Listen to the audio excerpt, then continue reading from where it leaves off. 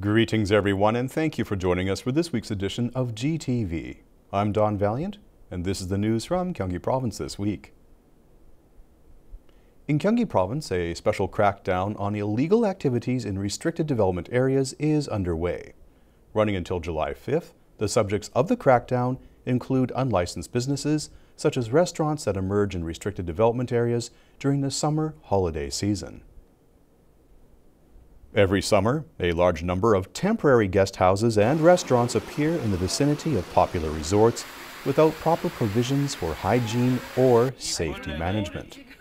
Designating the period until July 5th for a special crackdown, Gyeonggi Province announced its plans to eradicate such activities in 21 cities and counties of the province.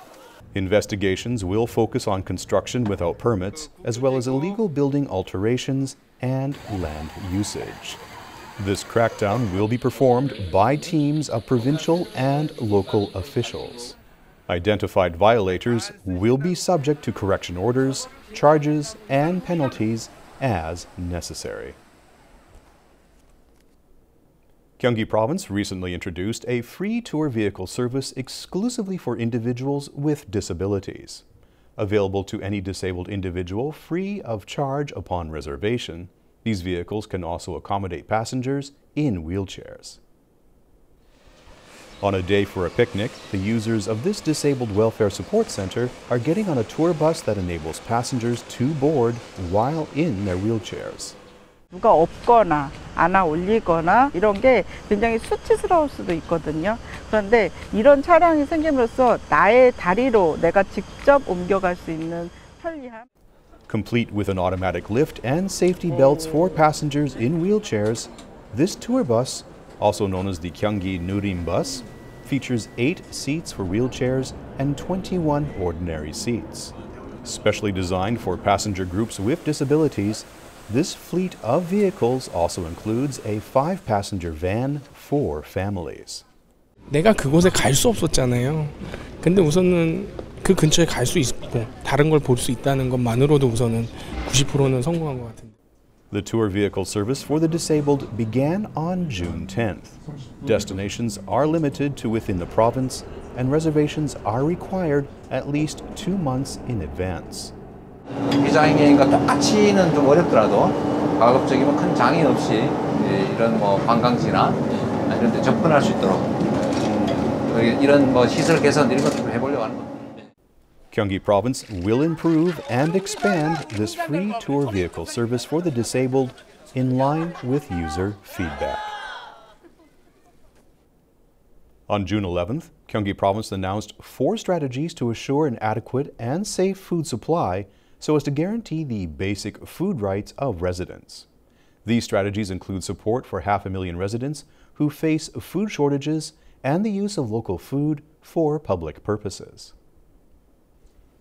According to a 2016 survey, approximately 520,000 residents of Gyeonggi Province, 3.9% of the provincial population, were experiencing food shortages due to economic reasons.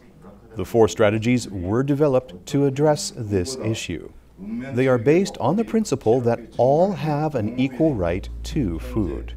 새로운 경기, 먹거리 기본권 전략으로 정책을 브랜드화하였으며 도정 철학과 민주주의 정신이 반영된 공정, 지속, 건강, 연결을 핵심 가치로 설정하였습니다. First, Gyeonggi Province will provide food items to those facing food shortages while supplying fruit to all child care centers. Second, the province will use local food items for public consumption purposes, including school and military meals. 지역 농산물 공급 금액을 현재 4천억 원에서 1조 원까지 확대하여 중소농업의 활로에 확대 힘쓰겠습니다. In addition, Gyeonggi Province will endeavor to reduce the percentage of households that skip breakfast and promote food-supplying communities. The province also plans to develop food policy evaluation indices by August and to release annual survey results based on these indices. With African swine fever outbreaks occurring as close as North Korea, South Korea is on full alert to prevent the spread of this viral disease. Gyeonggi Province is also moving swiftly to intercept this disease before it enters the province by convening meetings and reinforcing quarantine personnel at seaports and airports. Following outbreaks in Vietnam and China, African swine fever cases were also reported recently in northern regions of North Korea. 4 quarantine stations and 8 disinfection facilities have been established in Gyeonggi Province, including those in northern provincial regions. Gyeonggi Province Governor Lee Jae-myung asserted that the pathogen must be intercepted before it enters the nation. To do this, the province will request central government permission to dispatch provincial officials to seaports and airports. 검역하는 거 우리 경기도 공무원들이 같이 좀 하는 건 어떨까요? 제일 위험한 곳 아닙니까? 거기 철통까지 지키면 사실은 거의 90% 이상 맞는 거 아닙니까? Gyeonggi Province will also strengthen the control of illegal imports of processed meat products. To this end, the province will consider utilizing volunteers and introducing rewards of up to 200 million Korean won. From this month, a 24-hour disease reporting and control system began operation.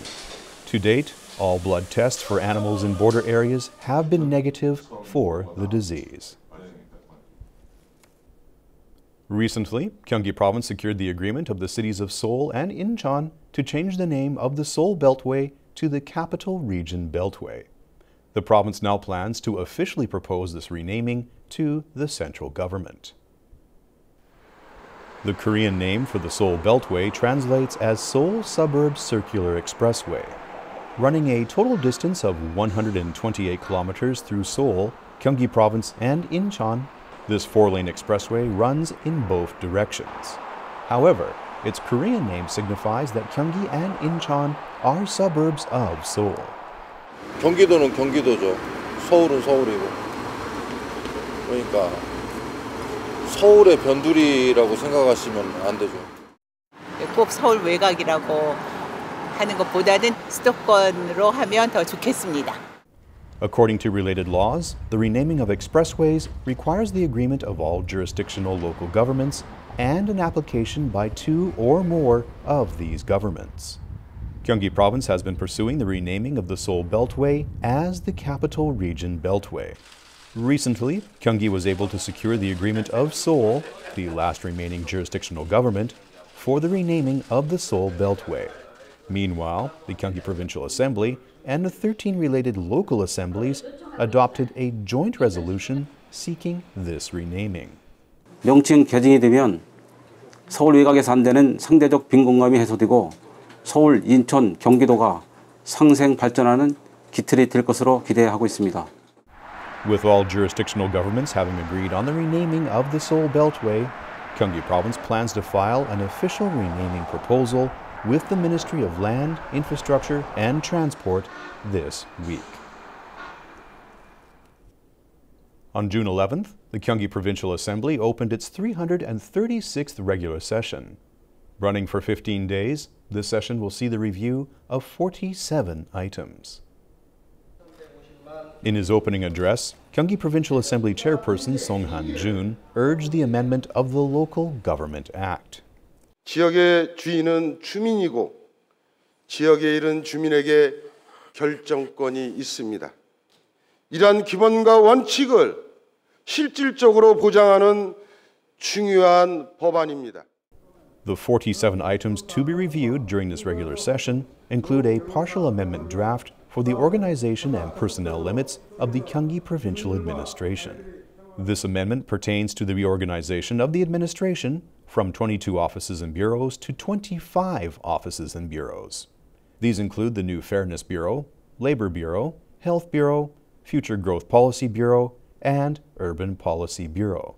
These items also include an ordinance draft for the designation of April 16th, the day of the Seoul ferry disaster, as Respect for Life Day, as well as other days pertaining to water resort safety, air quality management, and the general safety of residents. The opening day also saw 5-minute addresses by Assembly members. 시민 참여 시장은 누군가에게는 소중한 일거리로 누군가에게는 양질의 소비 공간으로 자리매김할 것입니다. 더불어 지역 경제를 살리고 사회적 가치를 실현하며 문화예술을 꽃피우는 공간으로 다산 실학연구원을 통해 실학을 집대성하고 인본주의와 실사구시 등 다산의 위대한 정신을 연구 계승 발전시켜 경기도민의 자긍심 고취를 위한 경기도 차원의 행정적, 재정적 지원을 해야 할 것입니다. The 336th Gyeonggi Provincial Assembly regular session will end with the second general meeting on June 25th. Recently, the Gyeonggi Province Special Judicial Police uncovered a dried fruit company that sold illegally produced items valued at 10 billion Korean won. The offenses include false indication of expiration dates and excessive use of Anaronia berries in blueberry products. Last November, Gyeonggi Province's Special Judicial Police inspectors received a report regarding these potential offenses. During an investigation undertaken with a search and seizure warrant, inspectors found that this company has used blueberries' past expiration dates, fake lactobacillus coatings, and indicated expiration dates extended for as long as 1 year. It even falsely represented the portion of cheaper Anaronia berries in blueberry products as 50%, but actually used much more. 포장에 들어갈 때 투입이 돼서 여기서 섞여가지고 포장에 넣으면 포장에는 아르니아 블루베리가 1:1 비율로 들어가지가 않고 한쪽으로 쏠릴 수 있잖아요. During the past 33 years, this company has been producing illicit dried fruit products. Over the past 3 years, it has sold 623 tons of such products via TV shopping channels. In terms of value, these products amount to 10.3 billion Korean won. Using falsified material feed and production records, this company has been able to gain excessive profits and evade the eyes of inspectors. 핸드폰을 압수하고 각종 장부를 전부 압수를 해서 저희가 찾아낸 겁니다. 수입식품 검사소에 제출한 유통기한과 그들이 조작한 생산일지 원료수불부 유통기한을 비교 분석하면 답이 나오는 거죠. This company was sent to prosecution for food and hygiene law violations and referred to the local government for administrative punishment. Thank you for joining us for this week's edition of GTV. We look forward to seeing you again next week.